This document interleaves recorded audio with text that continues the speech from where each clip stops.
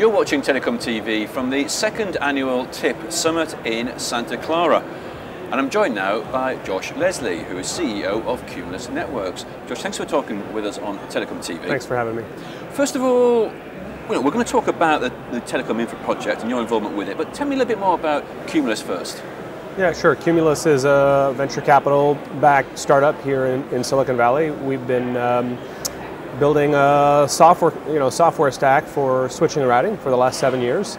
Our founder and founding team came out of Cisco and VMware, and we recognized that some of the largest companies in the world, companies like Google and Amazon, were building infrastructure in a new way, using open source, using commoditization, and in a better way. And we've been building our company and our software products to allow anybody in the marketplace to do something similar.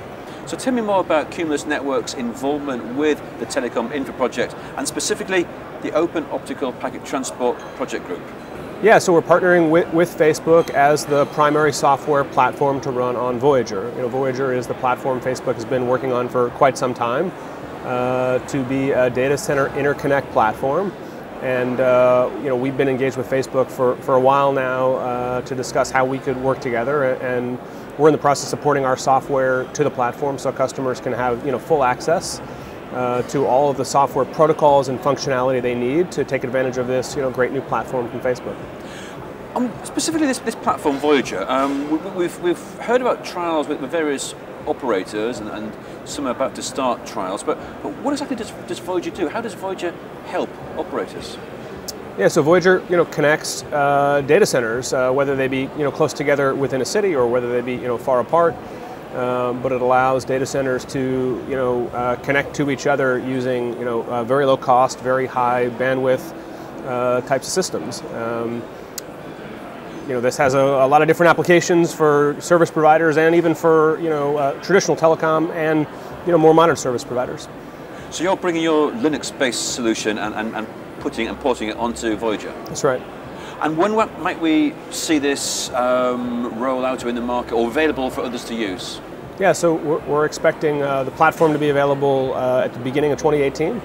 We're hard at work already. Most of the software functionality is software that Cumulus has built over the last 7 years, and so it's been deployed by hundreds of customers on thousands of devices. And so really one of the things that we're doing is taking this very well understood software platform and porting onto this new hardware platform. And so we get the benefit of those economics and this new type of optical platform, but we also get to take this very robust, very tested, very well understood software operating system that Cumulus has built and allow customers to immediately get the benefits of this combination. Now, as you said earlier, you when the company was started, you were looking at what the web scale companies were doing and how they were building their networks and applying it to our networking business. But how does the creation of TIP, because TIP's only 2 years old now, and yet it's covering a lot of areas. There's a lot of project groups there. There's real momentum behind TIP already. But how does the creation of TIP help with the general industry development into using more open approaches?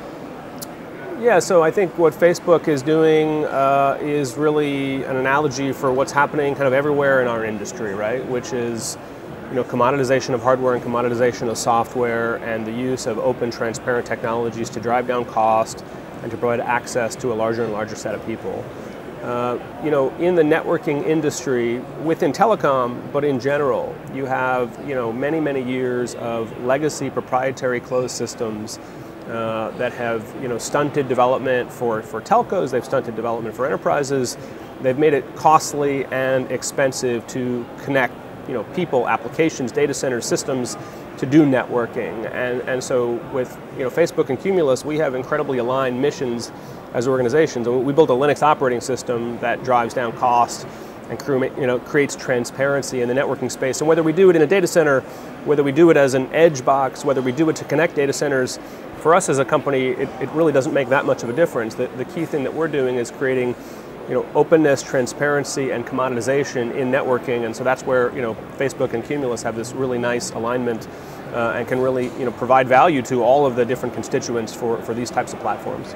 Josh, thank you very much indeed. Yeah, thank you.